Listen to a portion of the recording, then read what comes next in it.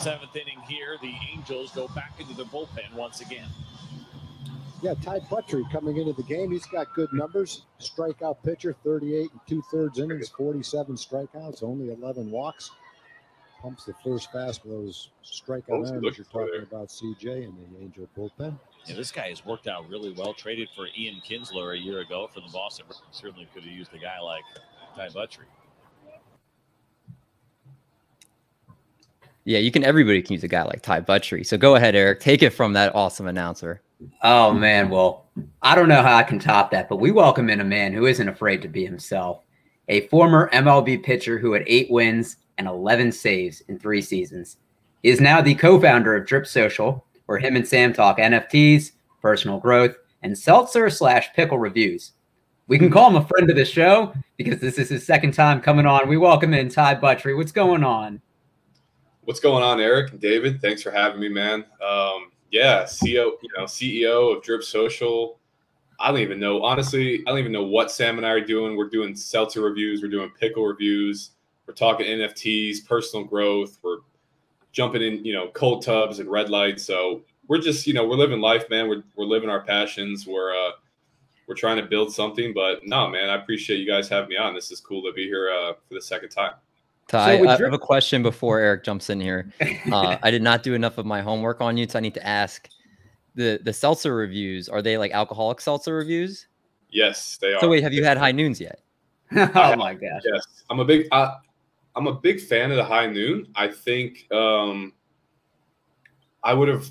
not crazy about it's a pretty strong flavor, man. Like I actually Sam loves them. I'm not a big fan of the vodka and the hard seltzers.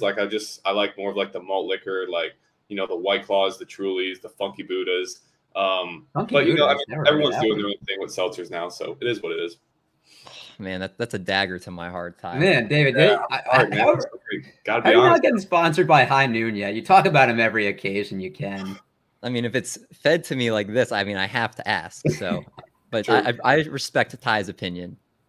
So, Ty, last time we spoke, it was prior to the pandemic shortened season. How was playing through that? It was one of the worst things I've ever been a part of. Absolutely terrible. And I know that's pretty direct and harsh, but it's the truth, man. It's whenever there's no fans in baseball, I didn't realize that's, I'm doing a lot of reflecting and kind of gathering some different perspective, now being 4 months out of the game. And that's really when things for me started to change, when we had to show up to the field every day. And obviously we had to follow protocol. I'm not going to sit there and go down that path, but man, it's just for me, the fans, that's why I love doing social media. I loved even before now, I was always trying to stay engaged. I was always trying to break down that barrier between the athlete and the fan. I think that's very important in sports to have that open, relationship. And obviously there are some fans out there that may take advantage of that. But I think, we do this for the fans. We do this for people that enjoy it. They paid the bills. I mean, ultimately that's who pays our bills and pays these big salaries. And so when COVID happened, man, and fans were ripped out of there, what was left? I mean, it was the game of baseball, which, no cheering. You have fake, stadium noise. The cutout fans. The cutouts, you're trying to get jacked up. You're trying to play for something bigger. It's it just, to me, it wasn't baseball. But it was the situation it was, and there's nothing we could do about it. And fortunately, the Angels didn't have any huge outbreaks like we saw the Nationals and the Cardinals have, where games were postponed and they had a lot of double headers. What was kind of the motivational tactics that they used? Obviously, in a 60-game season, expanded playoffs, everything carries a little bit more relevancy. Each game's a little bit more important. But without the fans there, you're right. That's a huge kind of element that you're missing, especially at home. What did they try to do to get you, excited for each game and motivated and ready to play? The same thing that we were doing, in prior years. I mean, that's where I think everything kind of fell short, but I'm not going to throw blame because it was the first time something like this happened. So no one had any plan. No one had any real idea. We all were just trying to not lose players for COVID. You know, you lose a player, the whole thing gets thrown out of whack. And it just is like, it just was it was just a hard situation, man. But like to get motivated, like that's literally like, so for me, like my biggest moments were in big time situations, a lot of fans screaming at me. Like I thrived off that. And so that's why it was so tough for me to continue to stay motivated. Like I remember many times being called to go in a pitch to close, and like I'm drinking Red Bulls, like I'm trying to get myself, like I'm doing like fast breathing to get my heart rate up. I'm doing like sprints in the bullpen, you know, just to get some type of adrenaline. And then you run in there and it's just quiet. And you're like, what is this? Like, this is like back, in the spring training fields, you know, like this isn't baseball. Like this isn't what I wanted to do. And that's when like I started really reflecting and thinking about it. And yeah, man, you didn't really do anything you had to come from within. And unfortunately for me, I had a hard time creating that motivation without the fan base. Yeah. And so Ty, kind of building off of that, you're one of the guys we talked to, one of the first guys we actually talked to about a year ago.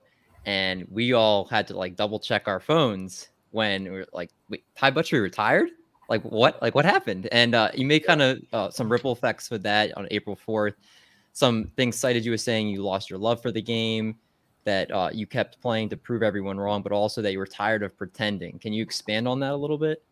Yeah, I mean, I was tired of pretending because ultimately, you know, as baseball players or as athletes, we have to go out there and we have to wear that uniform as an athlete everywhere we go. And that comes with sacrifices. That comes with, you know, not doing certain things on maybe social media, or maybe not starting other side businesses, or maybe, you know, or even going into the fans, like, you know, having to sit there and put on smiles when you're not really happy with your situation. And that's kind of when COVID happened and we came back this year and there still wasn't fans there. And there was just like, to me, it was just like this fake, like it was this fake culture. It's like, why are we acting like we are all sitting here and everything's normal? Like, to me, it's not normal. You know, we have 25% capacity. We're still we still can't really interact with the fans. It's still this weird like barrier up. And that's when like I started really kind of reflecting, like, okay, why am I playing this game? You know, why am I thinking back? Like, why did I spend all those, 6 years in the minor leagues, those long bus rides, being away from my family? And that's when I started like really reflecting on my goals. And like, it was always about money, man. It was always about wanting to get, 3 for 10 million. I mean, I literally, in my head, from the time I was a young kid, like, I wanted to be a baseball player because I was big and strong and everyone told me how hard I was going to throw and how good I am. And you kind of start believing that stuff. You start believing when you're a young kid, wow, I am tall, I am big, I can throw a ball hard, I'm a good athlete. And oh my gosh, I can make $50 million doing this. And like, what young kid, I said that in the article, like, what young kid doesn't want to have a cool job that pays really well? But like, going back as my childhood, like, I loved hitting. I loved like playing the outfield. I loved being part of the team and pitching. To me, baseball is kind of two sports. You got pitching, you got hitting. And, I'm not going to say I would rather have been like a hitter, but like, to me, I'm pretending because I'm doing it for selfish reasons. Like, I'm doing it for making money, man. And like, trust me, I get that we're all in life to make money. We all want to have success. We all want to have a little bit of fame. We all want to make money, but I made the money, I had the fame, and I still was unhappy. And to me, that was a big red flag that feeling was never going to go away. And taking all that time away from my wife and my family, and then not having the fans with COVID, it was like, I'm tired. Like, you know what, man, I'm tired of pretending. Like, during that COVID break, guys, like, my wife and I spent that time in that RV. We did some of the coolest things I've ever done in my life. We had the most fun. It was the best our marriage ever was. We were in a 350 square foot little steel, RV box, and the happiest I've ever been in my life. And insert baseball again. And all of a sudden I'm kind of, I get that anxiety feeling. I'm like, there's something here. And that's, you know, that personal growth stuff I've talked about, the meditation, all those things I've done to get clarity in my life. That's what was kind of revealed. So I know that's a long answer, but no, I think it's a great answer, and hopefully you showed up that teacher that said that you weren't going to make it to the MLB. I read that in an article as well. The RV, isn't that named Thor Outlaw? I think I read. Yeah, the Thor Outlaw. Yes, sir. Yeah, love that. Yeah, we still have it. I'm actually trying to dump that thing. I need to try to sell it, but Sam and I want to take a couple more trips in it, so we'll see. You remember that's the first time we talked with you. You were going on a camping trip in your RV, and you went in there, and you're like, "Yeah, guys, I'm on the road in the RV. Let's do this thing." I know. For sure. So Ty, obviously, you know, it sounds like retirement had been on your mind for a little bit. Was there anything about baseball that was drawing you back in that you said, you know, maybe I'll put up with it for one more year. Maybe I'll try to get paid. You know, maybe it's hard for me to leave the clubhouse and the fraternity that I've been in my entire life. Was there anything that really kind of drew you back? So I will say, when I first made the decision, I was pretty emotional about it, but I also, for the most part, believed in that decision 100%. And I was good, man, for about like a month, 2 months. Like, I was like, there was no part of me that wants to go back at all, you know? And I will say, when I saw Texas being the first stadium to be full capacity, and I saw, you know, all those fans there, I literally, like, I didn't have a panic attack. I just was like, whoa. I was like that moment, like, literally crept back in my head of like, oh my gosh, like that's baseball right there. Like, that's what baseball is. And then seeing Angel Stadium, you know, fill up again, I kind of like started to be like, man, like that would be so cool to like get back in there, like running in with that adrenaline, having that natural motivation from the fans and, you know, the atmosphere. But then, like, you know, that was like that's what kept me playing, and that's what kind of kept me into me, like that hamster wheel. Not in a bad way. It just was like, all right, like, I'm doing this for the fans, and I'm doing this, and I'm not doing this for Ty. And that's when I said, like, I'm tired of pretending. Like, I love the fans. Like, they're the ones who kept me playing, kept me working hard. But like, when I said, like, I'm tired of pretending, it's like, am I doing this for Ty? Like, does Ty really want to win, you know, become an all-star? No. Like, does Ty want to win a World Series? Yeah, hell yeah. Like, that'd be cool. Like, I would love to win a World Series, but like, is it in my heart and soul that I want to go out there and, like, you know, and like, I just started questioning my intention, and I'm like, okay, so you're going to be at the baseball field for 11 hours a day, over 200 days out of the year. You're going to have a long distance relationship again with your wife. You're not going to be able to pursue other passions of building and doing real estate and investing and, you know, social media. And that's kind of like that athlete identity. You know, that athlete identity is like, listen, you're a baseball player. Like, obviously Trevor Bauer went against the grain, and he's in his own world right now doing what he has, you know, taking care of that. But like, you don't really see too many athletes having these side hustles. And to me, I think that needs to be more popular, man. I think, you know, it gives athletes another identity outside of just being you know, when you're at the field, you're at the field, you're in that uniform, you represent the club. Obviously you represent the club and the fan base everywhere you go, but like, I just want to do other stuff, man. So, you know, that's kind of what I got. Do teams dislike when you have a side hustle? Do they feel like you're not fully committed to baseball if you're exploring other opportunities? Depends on who you are. If you're kind of like a big dog, you know, you got some power, you got some money, you got some years, you're a veteran. It's nothing really they can say. If you're a 1 to 4 year guy and you're kind of a rookie, yeah, like, hell yeah. Like, it's definitely not, you know, they want you focused. But that's the thing. It's like, the more I focused on other issues or other hustles, like, the better I was at baseball. Like, when I was just focused on baseball, like, I couldn't do that. Like, I just didn't want any part of the game when I was only focused on baseball, because I put so much hard work into the game already that, like, I was already focused on it so much I needed other outlets. And so, like, yeah, like, teams definitely, you know, they're not going to flat out say, like, no, you can't start a real estate side hustle. But like, if you're not acting like you're focused on it 24/7, then, you know, clearly that can kind of be an issue. So one of the things that I want to talk about is the salary that MLB players and MILB players receive. And I think the average person thinks that everyone is millionaires based on the huge contracts we see for players like Fernando Tatis and Mike Trout. You know, obviously those are big amounts of money, but the majority of players don't receive that. And in late May, you made an Instagram post saying, quote, $2 an hour doesn't cut it, MLB. Minor league salary needs to elevate. Damn, I'm sorry. It may be closer to $4 an hour. It tagged MLB and MILB. I kind of want to give you the floor to expand on your thoughts. I mean, it's pretty simple. It's minor league baseball players are part of this elite skill set, right? You know, when you get drafted, to just go and play on your varsity baseball team is an accomplishment. Then to get and go play college baseball, that's another accomplishment.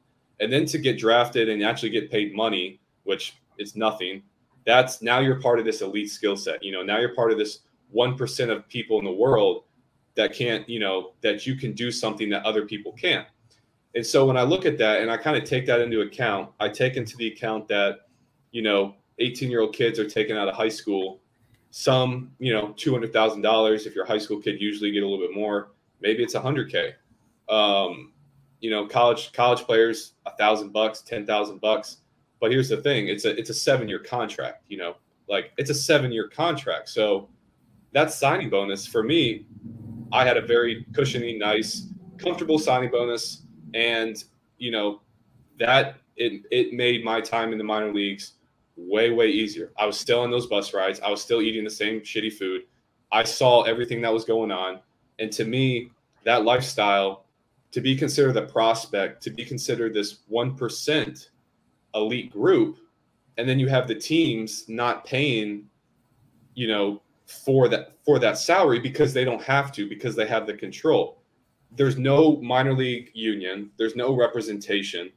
You know, the players union is the one deciding and fighting for this, and they're obviously focused on the major league guys. And when minor league guys get called up into the MLB, like myself, we shut up. I regret it to this day that I didn't talk more about that because I was afraid to kind of bite the hand that feeds me. And to me, it's unacceptable, man. It's something that you have guys, you know, in order to win, right? You want to take care of your investments. I'm telling you, these owners, MLB has so much damn money, so much money that you guys, it's unbelievable that if they wanted to fix the problem, they could do it just with a snap. Like, hey, here you guys go. Here's $40K. Take care of your family. You know, yes, they get health care. Like, but the fact that I have to say yes, they get health care, like that's where we're at right now. Like, it's $10,000. Like, these guys are getting $10,000 after taxes, $12,000 before taxes to play 6 months out of the year, man. And it's like, that's the season. Then you have 2 months of spring training, and then you have to get sent down to extended spring training for another month. And who knows, maybe you go to a strength camp for another month. So let's just like put this into perspective, right? You know, a senior sign gets $1,000. He's got a girlfriend. You know, they get married. He's 24, 25. He wants to have kids. He wants to live life too. He wants to have another passion outside of baseball. So he has kids. Well, what if mom and dad can't take him in like mom and dad took me in? You know, like I had all this money and I still stayed with my mom and dad to save money. And it's like, you know, now he gets married, he has kids, and because he's a senior sign, there's some, you know, politics involved with being called up. Maybe he's a great, you know, I've seen guys in AAA hit 300 every single year and they don't get a shot at the big leagues because they got the prospects. It's backloaded. The team manipulates them just for one day. Maybe he hits 400 and he goes off for 40, you know, hits 30 home runs in AAA. Okay, then we'll call him up. But like, you get these guys, man, that sacrifice. They've sacrificed everything their whole life, you know, from the time they were 5 years old, man, playing baseball. And now they're in a situation where it's like, oh, crap, like I can get to the MLB. But a lot of guys, we all know, then that's that other 1% jump, you know, from the 1%. And it's like, what happens to those players, man, that are 27, 28? Like, where their life experiences, what skill sets, life knowledge do they have to go back into life and to have that's what, like, have we ever wondered why so many baseball players just go back into coaching? Like, that's their only fallback, because guys go back into coaching because they don't have college degrees or they don't have any other work experience. And so, hey, coaching, and then they start the grind all back over to then get up into the big leagues as a coach. It's like, dude, that's just such a toxic environment when you look at it like that, man. So I call out MLB because why the hell not? Like, why not call them out? And because I think what you were saying is, like, people truly think that minor league players are rich. Like, not rich, but like they're comfortable. They're comfortable. Yeah, very comfortable. Like, hey, you're a professional baseball player. You make a lot of money. Shut up and play. Yeah, like shut up and play. If you don't like it, play better. I've sat there. I've heard coaches say, if you don't like it, play better. And that's what I said in my Instagram reel. Well, how are you supposed to play better? Because in order to play better, you have to train in the off season, right? You have to go in and you have to spend time in the gym, hours at the field, working on your craft. But what if you have a family? What if you have a wife and kids that you need to provide? That's more important than baseball. It just is. Taking care of your family is more important than baseball, hands down. So that means you have to get a job somewhere else. You spend hours doing a job that isn't benefiting you to work and play better. So it's like, it's this control. It's this ultimate control that has been set up, and the chain's never been broken. And it's been a cycle. And that's where I think it's ridiculous to me. And that's why I call them out, because I was just gonna say, I think that they do need to be called out. I'm wondering, I mean, like you said, they have so much money.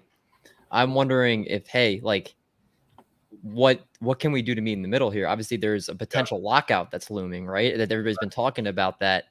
And I think that's one of the first things. The MLBPA, of course, is going to ask for, the universal DH, and they're going to ask for some, I think, things that are more surface level that people see. But I'm surprised that something like that would not be at the forefront, because so many baseball players are going to be more affected if they change the minor leagues before they focus on big league stuff. Do you feel like that should be where they attack first, when they're like when they actually meet potentially this summer? I think the players union has an opportunity to kind of win over the public by putting the minor leagues first. I don't think they're going to, because, like I said, there's no minor league representation. The players union is for the MLB. It's a prestigious honor to get to the MLB. It's even more of a prestigious honor to play multiple years, and then it's even more to play 10 years. And so we got to understand that, the MLB, there's manipulation going on with there at that level. And so to say, are they going to put this issue forefront? Hell no. No, it's not. It's definitely won't happen like that, because you know what, man? And like I said, when you're in the minor leagues, you get up into the MLB, and I did it firsthand. I was like, I did it. I made it. I worked my ass off. I put in all that time, and here I am. And you get that money, you get that fame, you get that attention, and it's very, very hard to go back and reflect on all those times, all those, those moments in the minors when you're like, damn, like, you're thinking back, you're looking at your buddies that don't have a nice signing bonus, they don't have a nice family that they can go and hang out with and save money, they don't have those luxuries.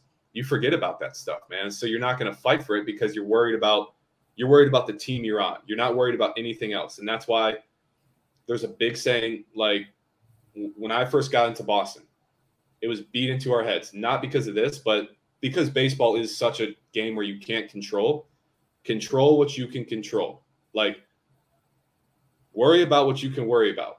Like, that's a huge philosophy in baseball that, like, a lot of players go by. If you don't like it, play better. And so, like, that's the culture. And so with that being the culture, it's going to be very, very difficult. I actually don't think there's really going to be much change with the union. I don't think the union's going to take it up. I'm not calling out the union because I just think we're really early on this. And I think it's just, at this point, we've seen courts shoot, shoot down the pay. We've seen some things happen, and the loopholes usually, well, they're considered part-time. But man, I'm telling you, minor league baseball is anything but part-time. That's the biggest BS, but that's how they've kind of been able to get away with paying these guys $4 an hour because it's considered part-time work. It's like, come on, man. You know that these guys have 3 months in the offseason, and their asses will be right back into spring training, right under your little puppeteer control. So I don't think the new CBA is honestly going to be focused on the minor league pay whatsoever. It kind of sounds like the college basketball and football where it's like, oh, hey, you're a student first and an athlete second, but yet we can monetize and make millions and billions of dollars off NCAA sponsored events, the tournaments, their likeness and image. And we're kind of seeing a transition to that. But I want to talk about kind of what we saw with this past trade deadline. And it seems like people were either huge buyers or sellers. And it seems like the Yankees, the Dodgers, the Padres going all in, and the Nationals and Cubs sold players for pennies on the dollars. And, you know, we saw this in the offseason. The Rockies traded Nolan Arenado and $50 million to the Cardinals just to take him off their hands and to not have to pay the rest of that contract. So with no salary cap, a team's commitment seems based on how much these billionaire owners are willing to spend. And they're all billionaires. Hell yeah, Does the owner's willingness to spend affect one's commitment to a team? Like if you're on the Rockies and you know there's not a chance you're going to get paid, do you think that kind of plays into your head a little bit? Yeah, definitely. I mean, there's teams, you know, we all know the organizations that are going to pay, and we all know the organizations that aren't going to pay. And that's the manipulation, and that's what's going on. Like that's what the big league guys are fighting for. And that's why I'm saying like there's so much manipulation. Like the minor leagues, like it's just like this is how big it is, like in terms of like where it is and the attention and like the priority list for the union to fight. Because like that, like what you just said, like teams can just be like, oh, we're going to use you for 5 years. You're going to give us some World Series. And then right before we're going to like, you know, give you that big money, we're going to ship you out and I'm going to save even more money. I'm going to hit my profit margins. I'm going to give my board of directors, you know, they're going to give me a pat on my back, and everybody in the organization, you know, the people that help me keep it under that salary cap, you're going to get the bonus. And it's like, that's where I said in that letter, it's like the game of baseball started to be more of a business than it did a game. And it's the reality, guys. I'm not sitting here saying that I'm woe is me. I'm just calling out the perspective and the facts that I've seen. It's like, that's how the NFL is. That's how the NBA, like NBA is, they do it right, but like to some degree, but like, man, like, let's make this about the players. Let's make this about the fans. And if you get money from that, which you're going to get a lot of money from that, then I promise you're going to have a winning organization because everyone's going to be bought in. They're not going to be seeing manipulation going on. And I hate to see it, man, but like there's just so much BS going on at the top that these guys, it's like they can write a check like that. But everyone, you know, it's an ego, man. Those billionaire owners, they have that ego. It's like, how can I cut? I mean, when teams are furloughing, think about that. Think like you want to put into perspective during COVID when teams are furloughing like their staff, like for 4 months. So like, you know, the worker, the attendance people, the trainers, nah, man, you're cut. We'll bring you back when we need you. You can go figure it out. You're not getting paid. It's like, what kind of business is that, man? Like to save 10 mil, to save 8 mil when you have, come on, man. Like, don't tell me you're saving, like you're losing money. Like you got so much damn money. You just don't want to dip into that personal piggy bank. You're using the revenue from the tickets, the sales. You have stacks in that personal piggy bank, but you don't want to dip into that because that's a hit on your ego. And you're a businessman. You made that bill. It's making me upset, but you guys kind of see where I'm going with this. I'm upset for you, man. I'm like, I never played a baseball in my life, and I'm like upset. And you know what's interesting is we talk about them furloughing staff, and it's like, I guess one of the great things about social media is people, you know, can have news travel at a quicker thing. And I think of Josh Harris, the 76ers owner, when he furloughed staff last year, and somebody found out his net worth and called him out and said, you know, you're worth $4.3 billion, yet you can't pay $2.4 million. And it started this big wave. And eventually he reversed the decision and said, hey, look, you know, it's people brought it to my attention. So I guess I wanted to ask, what would your solution be? I think you've brought up a lot of great ideas of, hey, look, the owners just need to not be as frugal. They need to not have their ego. It doesn't sound like they're willing to change that anytime soon. Do you think star players need to speak out? Do you think MILB players need to go on strike? Do you think they actually need to show videos of like the travel condition of the food they're eating? Like, what would your solution be to improve this problem? That's Eric. That's literally, thank you for asking that, man. That's such a great point because like, here's the thing, like one, guys at the top need to speak up. They just do. They have to speak up. I'm not mad at them. I'm not upset because that's not my battle. They can do whatever they want. They're the OGs. They're the veterans. They've been there. I'm in the peanut gallery right now. You got to understand. I'm the one that walked away. I'm kind of, the black sheep. And so guys at the top that have platforms can fix it like that too, if they really wanted to. But that's a huge distraction from the season. I think that needs to be done in the off season, maybe in spring training. But the one thing you said is, yes, go check out minor league grinders on Instagram. That's a great way. Go check out and see what these guys are going through. They have 42,000 followers, and I think it's 42,000 minor league baseball players. And I say that because the public has no idea. The public literally, like, somebody was saying, like, somebody asked me, they're like, well, are you going to start trying to, like, really fix the problem? They're like, are you going to actually start, doing something about it? And I'm like, listen, man, they've had court cases. They've had lawsuits. They've had these things. They've gone to owners. They've gone to farm directors, and it just gets hushed. It gets silenced because the masses doesn't care. The masses has no idea. That's why I keep talking about $12,000 before taxes, $4 an hour, because that's something that anybody that has a heart and a soul can be like, wait a second, $10,000? Wait, they're making $10,000? And that's like, that to me is like right now, the videos, fundraisers, those are great. Getting the I want to start. I got a buddy whose Halo's in the infield. He's actually selling shirts at cost, and he wants to give to catering. That's great. That's anything that's going to create attention that these guys are so underpaid. And somebody was like, well, what about the WNBA? What about teachers? And what about people just, they knew what they signed up for. That's actually not true. They didn't know. I can promise you, when these scouts are coming into your house in high school, they don't tell you that stuff purposely. But everyone's like, well, the WNBA is, it's like, listen, guys, let's not get this twisted. I understand there's pay inequality going on around the whole entire world. I'm not fighting that battle. I have condolences and I support it, but I spent my time and I spent years and experience in this field. So I want to fight this battle because I see how messed up it is. I will support you in whatever battle that I think is the same. But like, it's $10,000. Like, it's not 30, it's not 25, it's not 40. It's teachers. Yes, teachers are making minimum 25, 30, 40K. That's a joke. They're a teacher. I'm talking $10,000.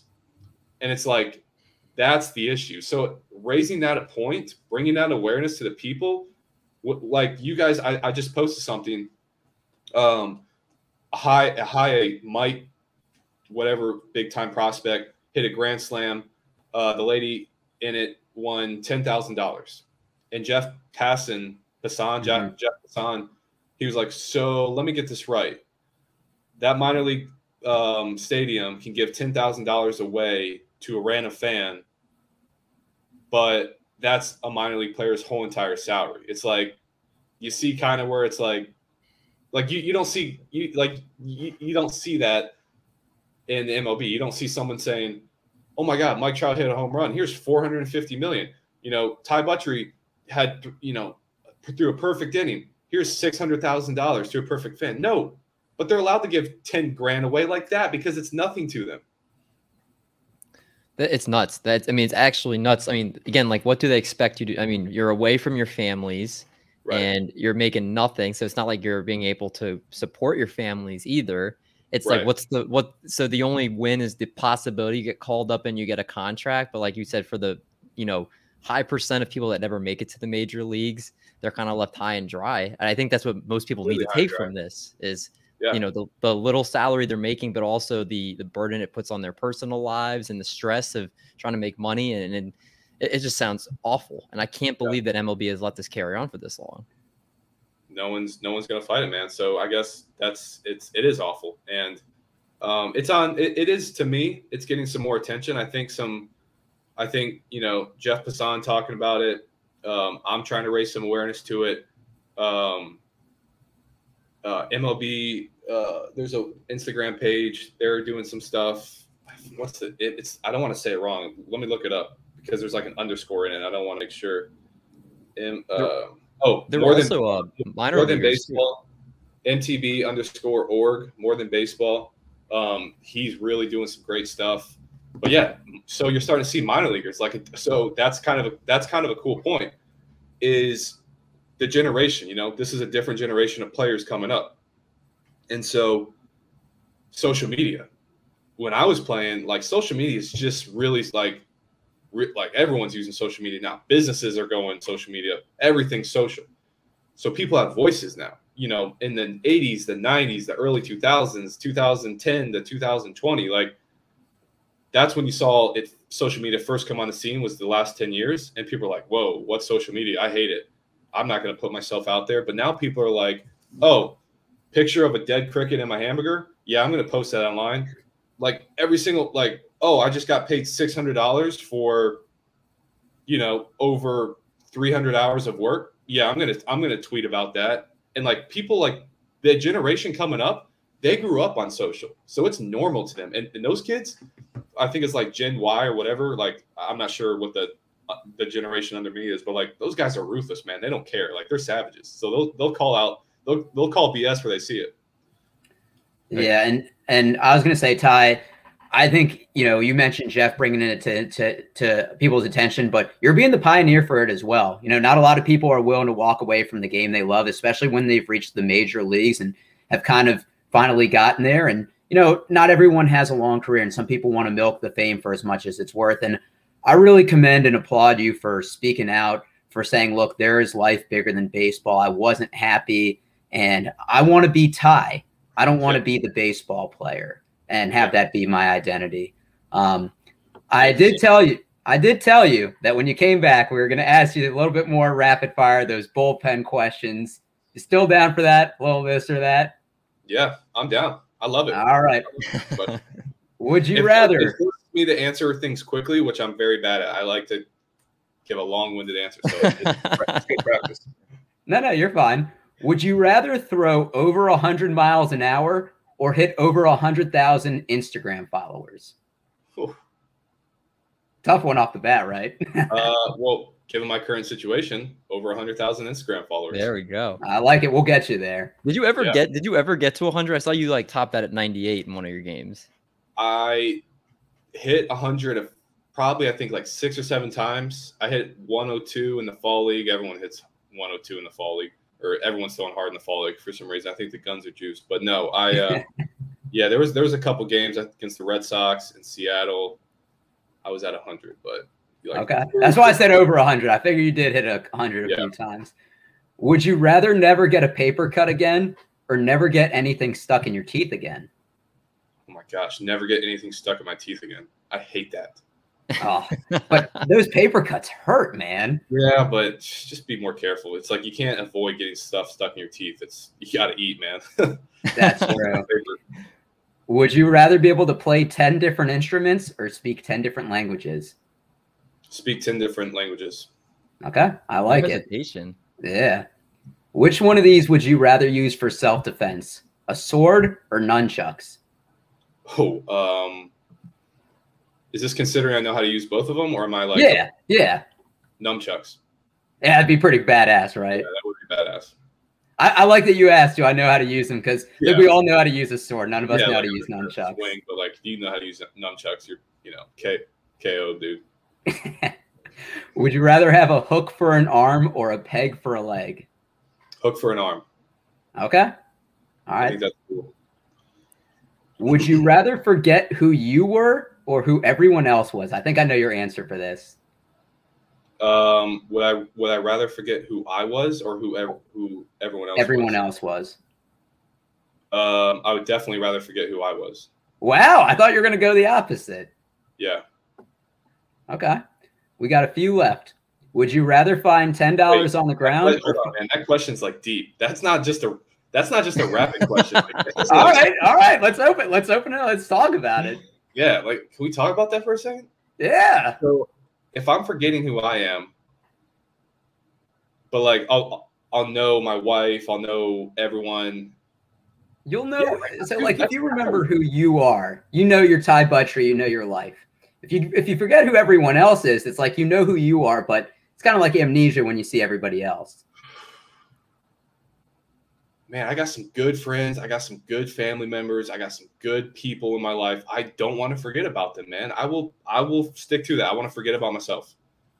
Wow, that's a good answer. That's a good answer. I just do.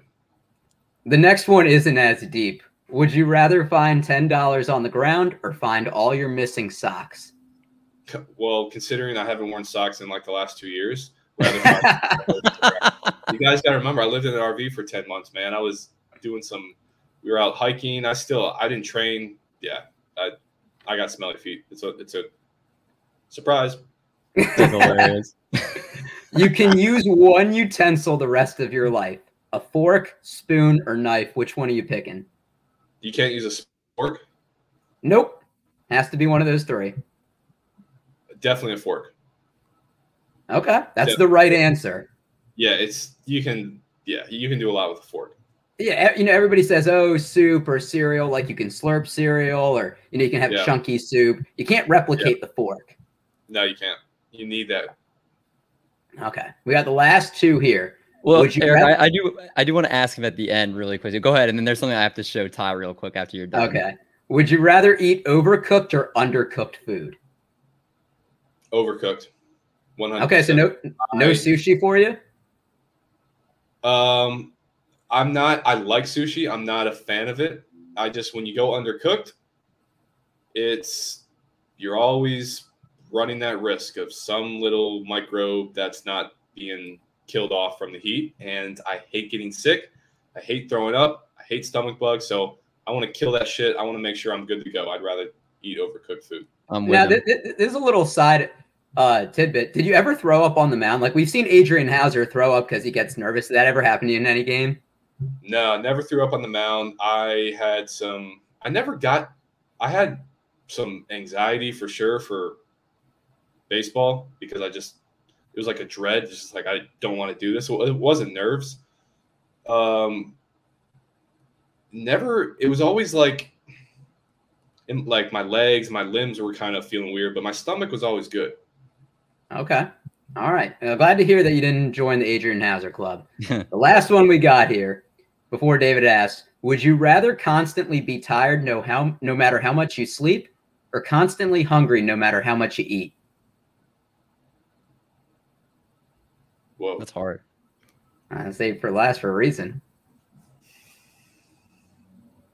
Definitely constantly hungry. I've read something that you can not eat food, and these guys are literally not eating food, and like it's some stupid crap I probably read on Instagram, but like these guys are not eating for like months and they're like happy and they're healthy. So being tired sucks. Yeah.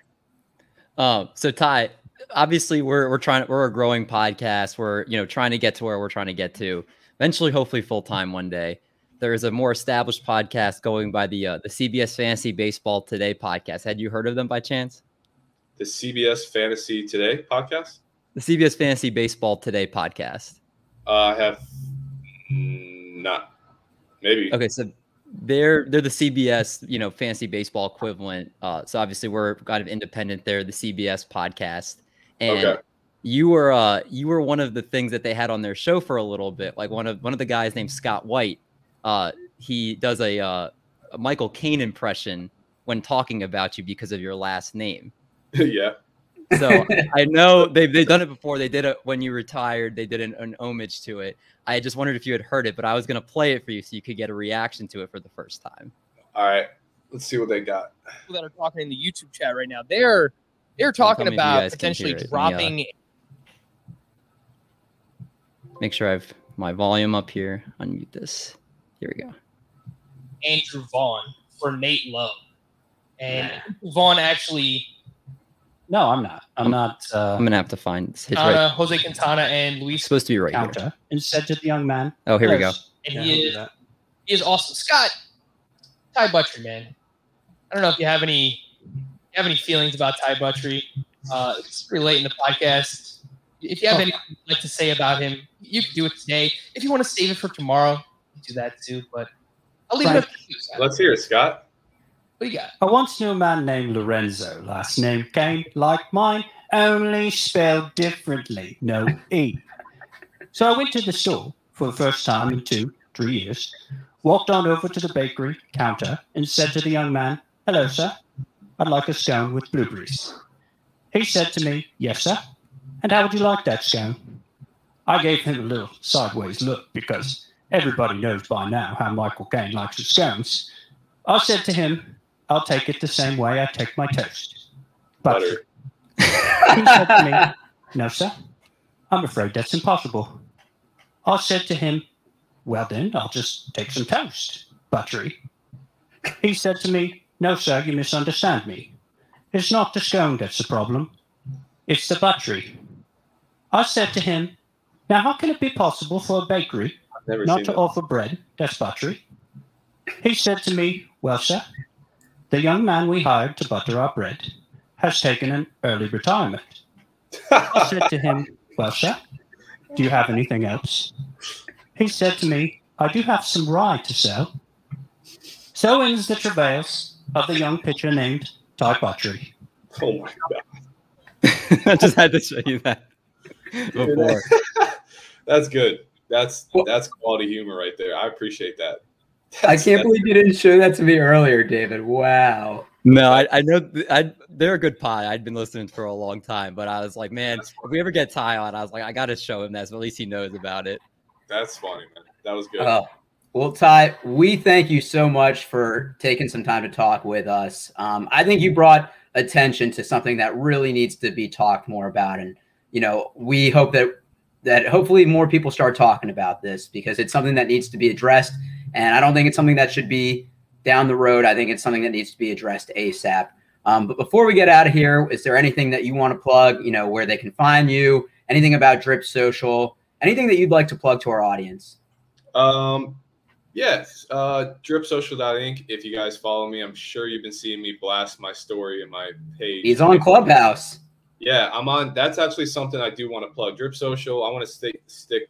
That's kind of a, Sam and I's own little crazy thing we got going on. I do want to stick a baseball relevant. So, I had some obviously some strong feelings about baseball in that letter, talking about everyone knows saying how I didn't love the game. I did it for other people. I'm talking about MLB and the things they could do wrong. I want to make sure that people still can come and learn and learn something, ask me questions about the game. I'm not here. I'm not the bear, the evil guy that's shitting on baseball 24/7. Like, I spent my life playing this game. I have tons of experiences. I have tons of coaches. I have tons of knowledge that I have been waiting until I kind of get some things going, but that's what I'm doing on Clubhouse. So Clubhouse, it's actually the behind the lights. That's what my wife started. It's more of a sports related company and brand. And so we get on Clubhouse, and I want kids and I want parents to, join there every Thursday, 8:00 Eastern. Come on. And literally, I have my coaches that help me get to the MLB. My dad, my high school coach, my pitching coach, my hitting coach, my best friend who competed against me, my wife who was there through it all, my mom. And it's an open platform. Any kid, any parent that wants to ask a specific question, we will give you guys an answer, and we'll give you, a whole thing. So Clubhouse, it's download the app, come on, join. We're going to be talking. And it's transparent talk. It's not it's real.